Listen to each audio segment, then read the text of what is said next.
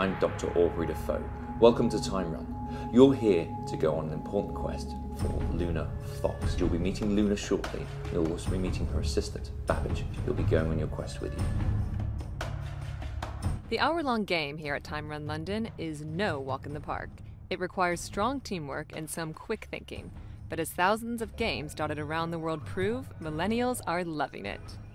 Immersive experiences in general, I think, are becoming increasingly popular because they enable all different forms of entertainment to provide a richer experience. Using immersive sets, audio, even taste, it kind of hits more of your senses to give you a more well-rounded and elevated experience.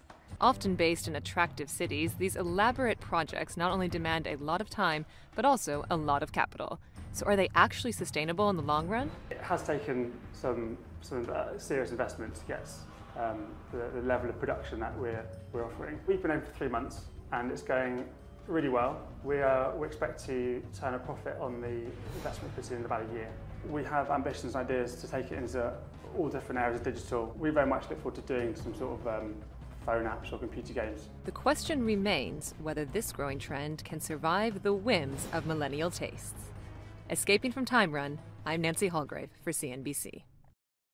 Hey YouTube fans, I'm Landon Dowdy from CNBC. Thanks so much for checking out our channel. Here you'll find videos packed with all the info that you need to be smarter about your finances.